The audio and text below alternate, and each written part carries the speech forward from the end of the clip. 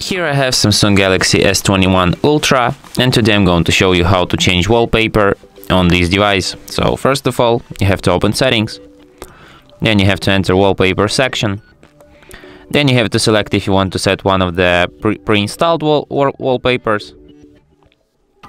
You can select one of the dynamic lock screen wallpapers, but you will have to firstly download them from the internet. You can explore more wallpapers by going to the Galaxy Market, Samsung Market. You can download wallpapers from here, or you can just select an image from your phone by going to the gallery. Then you select an image, tap done. Then you have to select if you want to set it on home screen, on lock screen, or on both screens. Let's set it on both. Then you can adjust image here, and then just tap set on lock screen, on home screen. And as you can see, wallpaper changed. And that's it.